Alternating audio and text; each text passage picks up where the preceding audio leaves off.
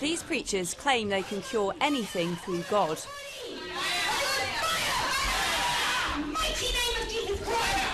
Even the incurable HIV.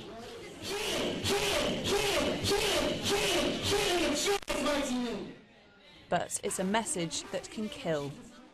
We sent undercover reporters to register for the Synagogue Church of All Nations. I've been unwell for a very long time. I have HIV.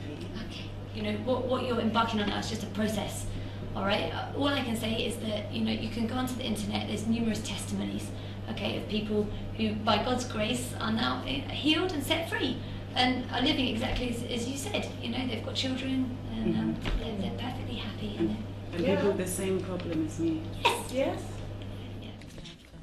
Having given proof of her illness, she's told when she's cured, she won't need medication.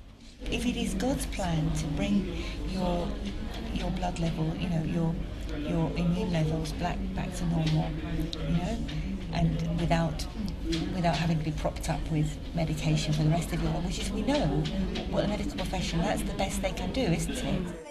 The same advice is being given across the country.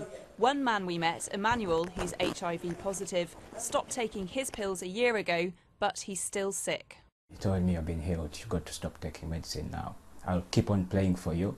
I can't walk quite a long distance, so just because my knees can't make that anymore. Do you worry that maybe you haven't been healed and that you should actually be taking medicine? No, the priest told me that being healed doesn't take, it's not one day. Thinking he was cured, Emmanuel now fears he's infected his partner. The question is, how many more could unknowingly be put at risk? It is bad advice, it is foolish advice, and it is tragic advice, because the consequences of this kind of advice can only be that people pass on HIV, and can only be seriously bad for the individual concerned, including death. In fact, medical professionals have sent us evidence of at least 6 people who've died having stopped taking their medication because churches told them they'd been healed. The Synagogue Church of All Nations benefits financially as the congregation gives donations and they can buy merchandise from the website.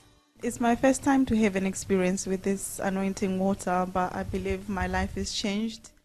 be free! Armed with our evidence, we went to confront the church about its practices. You told 3 of my friends now that through God you can cure HIV. Not me, no. I believe that God can cure HIV. But you've been telling people that you can do healings that will cure their HIV. Yeah. Not me personally. I believe that Jesus is a healer. I work for Sky News.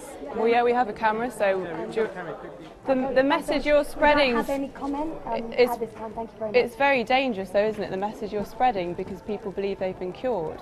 As I said, we don't have any comment at this time. There's plenty of evidence to suggest faith can help people deal with illness. But here, it appears faith is being abused. Liz Lane, Sky News.